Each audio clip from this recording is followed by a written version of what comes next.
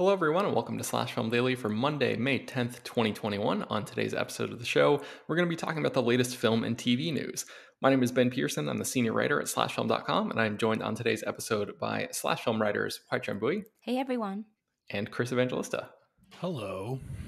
Well, guys, it's Monday, and what a good day for the Hollywood Foreign Press Association to start experiencing some consequences for its actions. So let's talk a little bit about what's going on with the Golden Globes. I feel like everybody who listens to this podcast probably knows our stance on the Hollywood Foreign Press Association, which is a very, very small, insular group of quote unquote journalists who are, it's very mysterious who their membership are, who is in their membership. And they're the people who vote on and hand out the Golden Globes.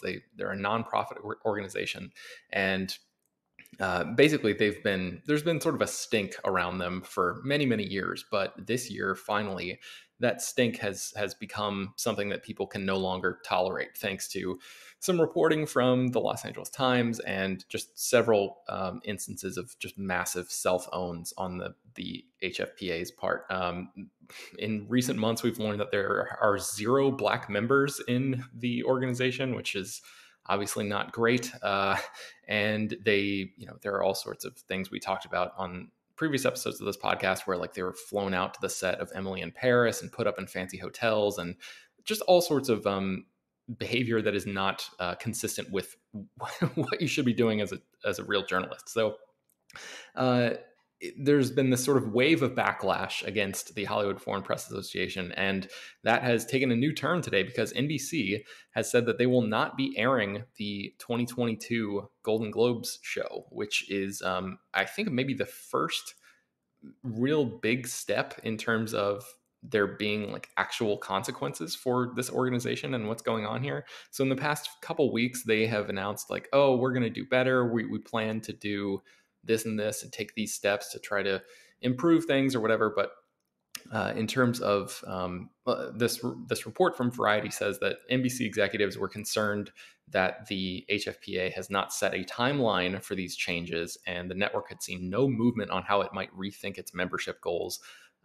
So basically, all of their sort of posturing about, oh, we're going to do better, was not given a proper timeline. Understandably, people are a little wary of this organization, and just taking them at their word that they're going to do better is not good enough right now. So NBC has said, hey, guess what? We're not showing the Golden Globes next year. I have some questions about this, including like whether or not this means NBC is going to have to pay the $60 million a year that they have, I guess, in their contract to the organization. Are they still going to have to pay that? Is there some sort of clause in that contract that will allow NBC to not have to pay that huge chunk of money to this organization?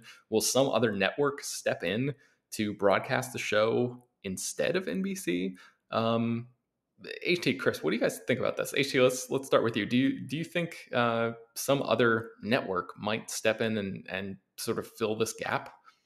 I hope not, because I think that the HFPA deserves to see the consequences of their actions, and their actions being inaction in terms of representation and diversity, and actually, being upholding ethics in terms of movie journalism and critical acclaim and awards and those kind of things. So it would be a very bad move on any network's part if they were to step in and air the Golden Globes, because this is obviously NBC trying to make a statement of sort of to try to draw the line there.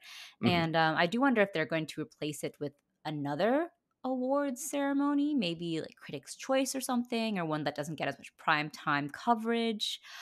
Even a guild award or something like that would maybe take the place. My big fear is that it would be something like the People's Choice Awards or something. But Yeah. I think it's a good move on their part. I think it would be in bad taste for any network to step in and offer to air the Golden Globes instead. Yeah, I agree. Unless it's like somebody who is actively courting, like like Fox News or something. Like I don't know. It seems like somebody would be like there may be a place there, but that seems to open up a whole can of worms that I definitely don't want to open. So, Chris, what do you think about this? Is there any chance that the Golden Globes just don't happen in 2022, or do you think that they're going to try to the membership is going to try to scramble to sort of put these things in place on a fast track and maybe like convince NBC to air it anyway? What do you think is going to happen here? Boy, I hope they don't come back. What they should do is reboot the show Double Dare, and all the nominees have to run through the Double Dare obstacle course, and the winner is the one who wins the award. You don't have to call it like the Double Dare Awards, and they have to like reach up into that big nose and get the flag, and then just give me that. I'll watch that. You know, like Tom Cruise sliding down the slide with his hand up the big nose. Remember Double Dare? Yes, I do. Yes. Well, speaking of Tom Cruise, he's actually returning the 3 Golden Globe awards that he's won from the organization over the years. And Warner Media, Netflix, and Amazon have all cut ties with the HFPA. So I think there is a wave that is building here of backlash that is bigger than just people talking. It seems now that actual action is being taken. So we'll track this obviously and see, if we can figure out the answers to some of these questions. I'm very curious to see what happens with that $60 million that's sort of hanging in the balance there. And if that's just going to get tied up in courts for the next couple of years or what actually happens there. So in the meantime, let's go to our next news story, which involves Cinemark signing a deal with 5 major Hollywood studios. HT, tell me about that. Yeah, so a couple months ago, or 6 months ago rather, Cinemark had struck a deal with Universal to basically shorten the theatrical window, which is the time in which a theatrical release is required to be in theaters before it can move on to home video, PVOD, digital, and streaming release. And Cinemark is expanding beyond Universal and striking deals with Warner Brothers, Disney, Paramount Pictures, and Sony Pictures Entertainment for deals that we haven't been revealed the details yet. But considering the previous pact with Universal, it will likely pertain to that theatrical window and perhaps shorten the theatrical window overall for all the releases from these studios. For Universal's pact, for a reminder, it was the theatrical window is limited to now 17 days, after which they can move to premium video on demand platforms. But this bars box office hits that can bring in more than 50 million. So can probably expect just theatrical windows in general to start shrinking because maybe this is the way that exhibition, a theatrical exhibition, and movie theaters manage to keep afloat versus dying altogether. Yeah, I was wondering what you thought about that, HT. If this is just, because I think in the beginning of the pandemic, when these deals were being struck, I feel like all of us were sort of like, well, these are kind of temporary things. These are band-aid situations. We're obviously in unprecedented waters here, but now, this deal was just struck like last week, and we're kind of thankfully in this country a little bit better off than we had been, certainly, and vaccines are rolling out and all of that. So yeah, do you think that this, like, I guess you kind of just answered the question, but do you think this really is going to be like the new normal? Do you think that all these exhibitors are going to have to sign individual deals with these studios and try to, keep that window as small as it has been over the past year?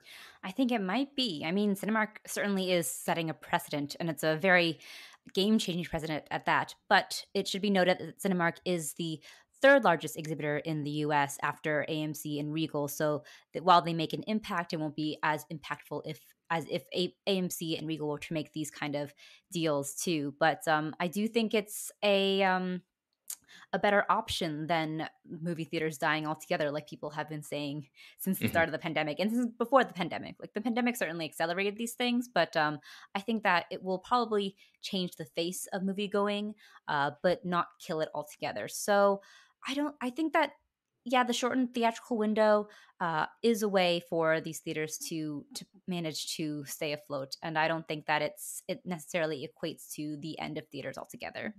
Yeah, it's just going to be a big change, certainly on their end. All right, our next story involves, well, kind of, it is related to exhibition because it involves A Quiet Place Part 2, which John Krasinski is the writer and director of that movie, and Emily Blunt, his wife, is the star of this film. And these two are evidently in a battle with Paramount over their paydays for this sequel. And this conversation reminds me a lot of what happened when Warner Media announced that all of Warner Brothers 2021 movies would be streaming day and date on HBO Max. And this decision was made without the input of all of the stars and directors and filmmakers and people involved with those films.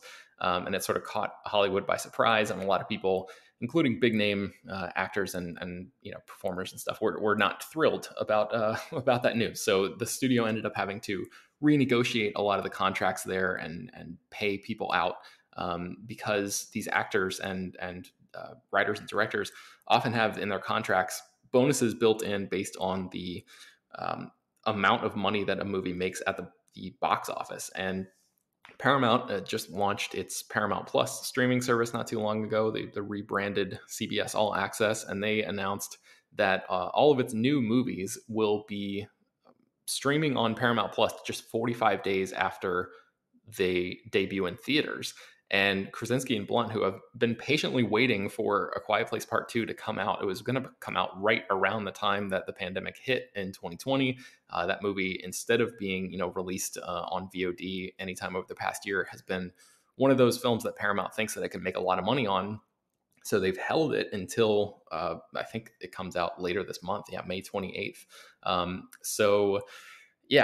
Basically Krasinski and Blunt are saying, hey, this 45-day thing, this movie is going to be streaming on Paramount Plus. That's going to cut off a lot of our revenue streams in terms of like how much money this movie can make. Bloomberg says there are tens of millions of dollars at stake based on what the language of their contracts and all that kind of stuff. And Paramount has so far rebuffed their efforts to obtain compensation that would sort of approximate how the film might perform under better circumstances.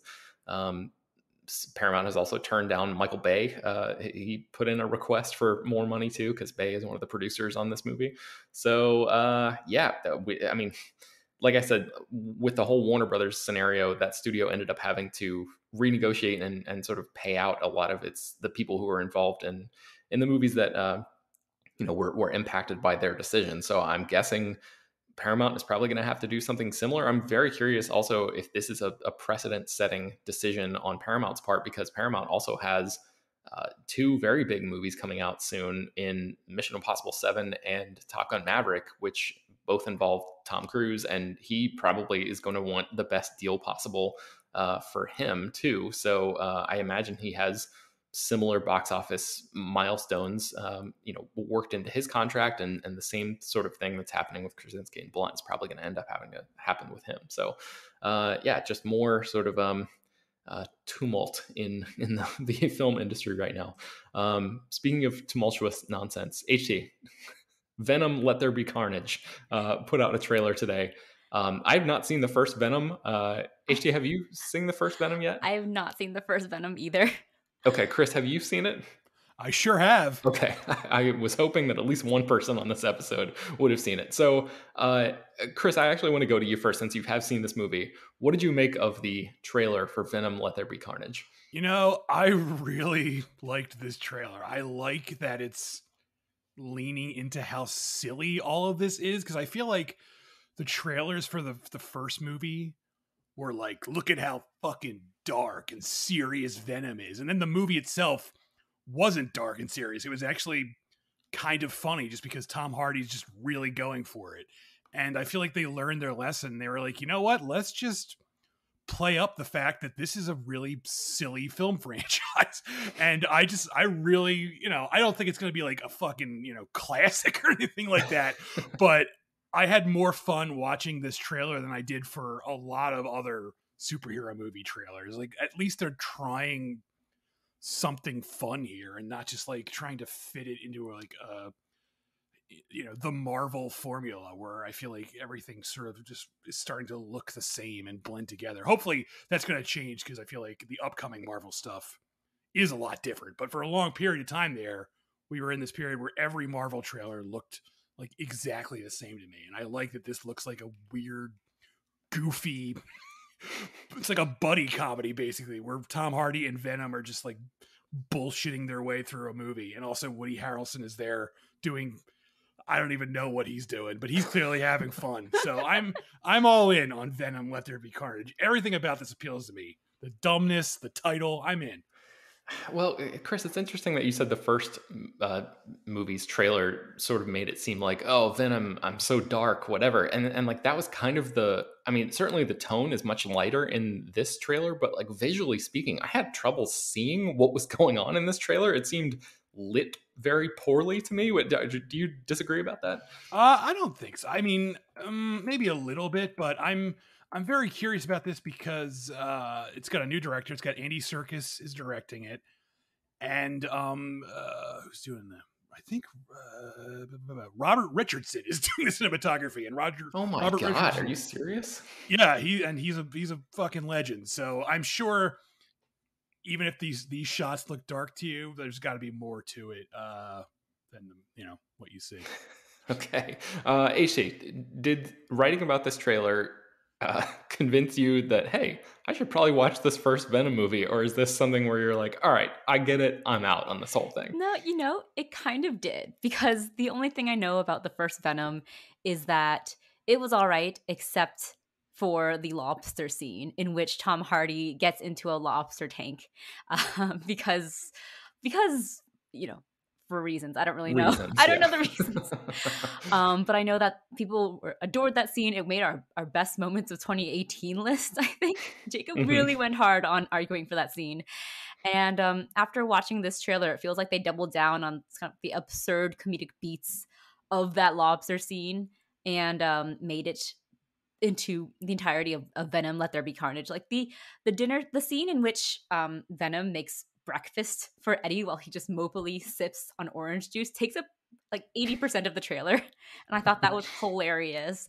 And the scene itself, really, really funny. So I was like, maybe I'll watch it for this. Okay. Yeah, I'm curious what people out there think, because I have not really been on social media much today. I haven't not seen like what the reaction is for this. So if you're like a big fan of the first Venom and you have thoughts about this, I would love for you guys to email us and let us know, even if you've never seen the first Venom, and let me know if this is something that has piqued your interest enough to maybe convince you to go back and watch the first film. Just send us your Venom, Let There Be Carnage trailer thoughts. I'd love to read them. All right, Choose so let's Carnage. Oh, yes, choose Carnage indeed. Chris, tell me a little bit about our next story here, which involves a remake of Faces of Death. Yeah, it's more of a reimagining. I know these terms get thrown around a lot: remake and reboot and reimagining, and I feel like reimagining fits best here. So, for those who don't know, I feel like everyone will know this, even if they haven't seen it. But back in the good old days of video stores, there was a series called Faces of Death. And they made 6 of them, believe it or not. And they started in the 80s, and it was sold basically as a documentary that showed real deaths, basically a snuff film, if you will. And the thing is, almost, I don't want to say all of it, but a large portion of it was fake. It was like done with makeup effects and stuff like that. That said, there is like real stuff in here. Like there's like crime scene footage of like a car accident and stuff like that. And so it's like, it's mostly fake stuff. Like there's like the most infamous thing is there's a guy being electrocuted in an electric chair and like his eyes start bleeding and all that stuff. But that's fake. That was not a real thing. And so like the majority of this movie was fake, but that didn't matter because they sold it as, real death. And that sort of made it infamous. It made it this cult underground thing. And as I said, it spawned a bunch of sequels. And now somehow Hollywood is taking this idea and making it into a feature film. And I actually kind of think the story they've come up with here is kind of interesting. It's that the film will, quote, revolve around a female moderator of a YouTube-like website whose job is to weed out offensive and violent content, and who herself is recovering from a serious trauma that stumbles across a group that is recreating the murders from the original film. But in the story prime for the digital age, an age of online misinformation, the question faced is, are the murders real or fake?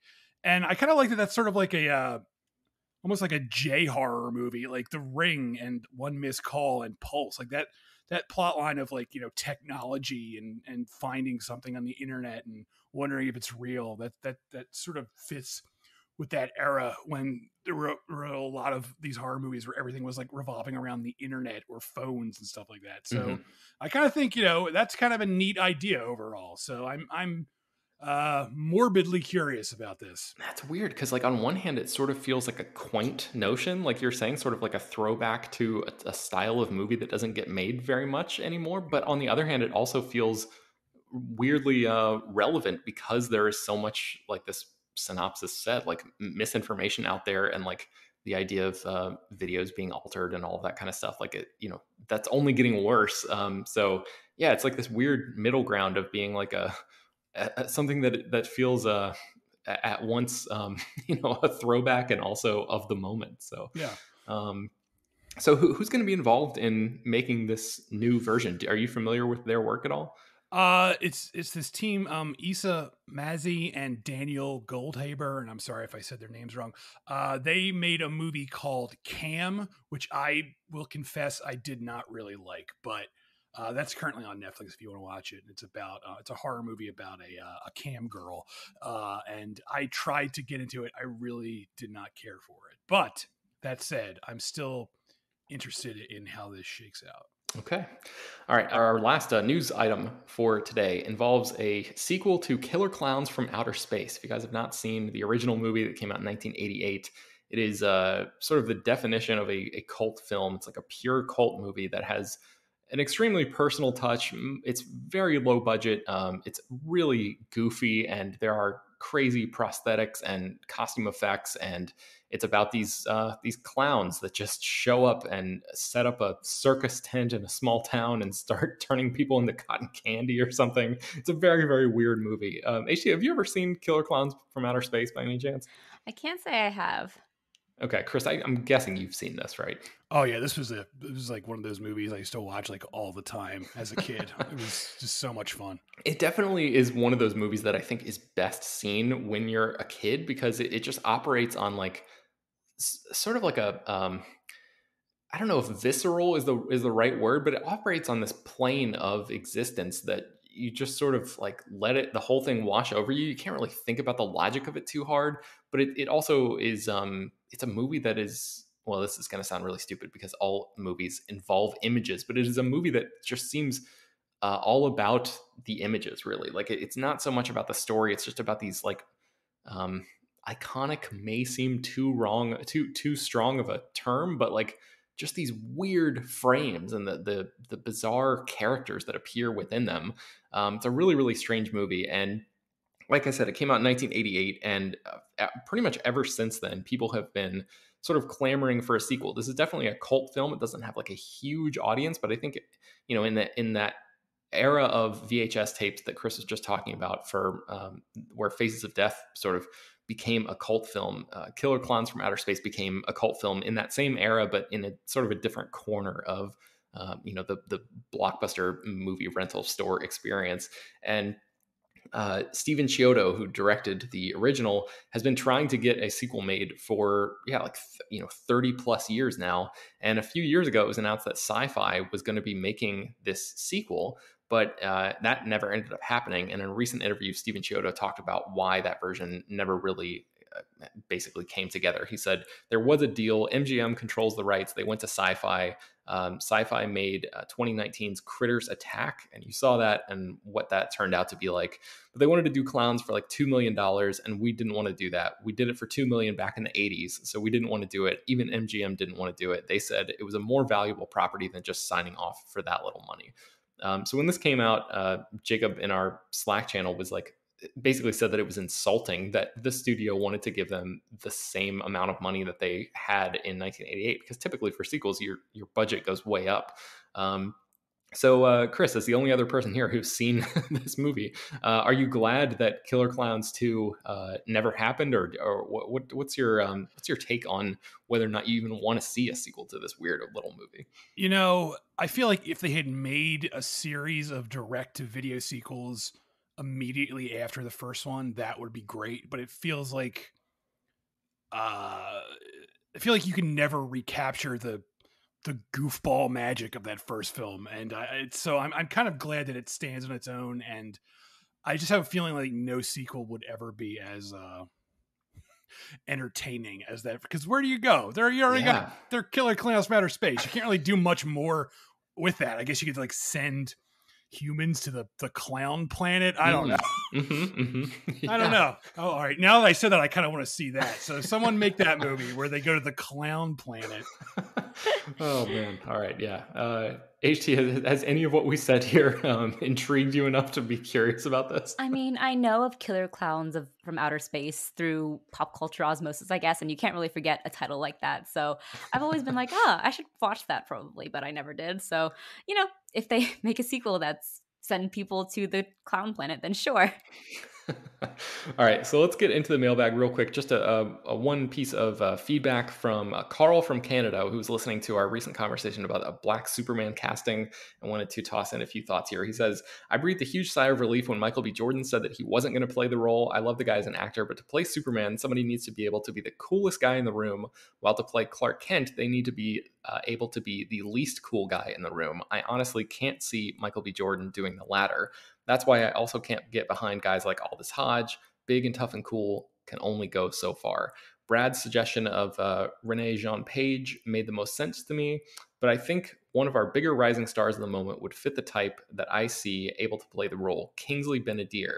I know he's been cast in Secret Invasion at Marvel, but tons of actors cross the Marvel DC aisle. Definitely somebody I can imagine as a feeble reporter one moment and as the ultimate hero the next. So I just wanted to toss this out to you guys. I know we were throwing out our own casting suggestions and stuff. What do you guys think about Kingsley Ben-Adir in a world where somebody snaps their fingers and this happens? Chris, what do you think about this? Yeah, that is good casting. I wish I had thought of it. He was really good as Malcolm X in what was it called? One Night in Miami. Yes. I forgot it for a minute, but yeah, he was really good. That's like the only thing I really know him for, but he was really good in that. So yeah, this is a good choice. What do you think, HT? Yeah, he was, for me, the standout of One Night in Miami. He was so good. And Malcolm X is such a hard character to portray, too, but he lent it almost like a warmth and complexity that I really enjoyed watching. So in a just world, Kingsley Ben-Adir would be cast in everything. So I'm all down for it. Awesome. All right. Well, thank you to Carl from Canada for that. And if you guys want to send us any other feedback, questions, comments, concerns, mailbag topics, or responses to anything that we've said here, you can send those to peter@slashfilm.com. And I think that's going to bring us to the end of today's episode of Slash Film Daily. You can find more about all the stories that we mentioned on today's show at slashfilm.com and linked inside the show notes of this episode. This show is published every weekday, bringing you the most exciting news from the world of movies and TV, as well as deeper dives into the great features you can find on the site. You can subscribe on Apple, Google, Overcast, Spotify, all the popular podcast apps. Don't forget to rate and review the podcast on Apple Podcasts. Tell your friends, spread the word. Thank you all for listening, and we will talk to you tomorrow.